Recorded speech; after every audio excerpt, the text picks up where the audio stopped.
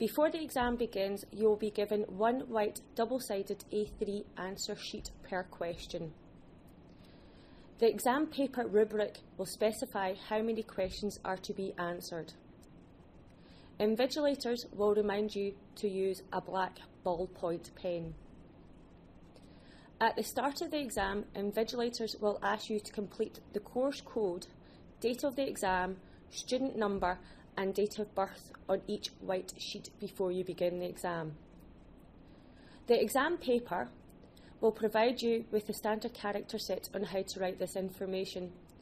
You should start writing your answer on the left-hand side of the A3 answer sheet, completing pages 1 and 2, and then turning over and continuing overleaf to pages 3 and 4. If you run out of space on the white answer sheet, put up your hand and ask the invigilator for a yellow continuation sheet.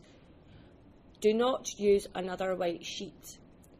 The yellow continuation sheet should be completed at the top with your student ID, date of birth, question number and the course code. Please complete it in the same manner as the white answer sheet.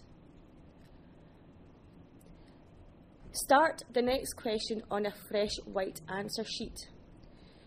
During the exam, you can fold the answer sheet to make space on your desk. Ensure you write the question numbers on each answer sheet provided. At the end of the exam, the invigilators will ask you to make sure that you have completed all the boxes at the top of the answer sheet.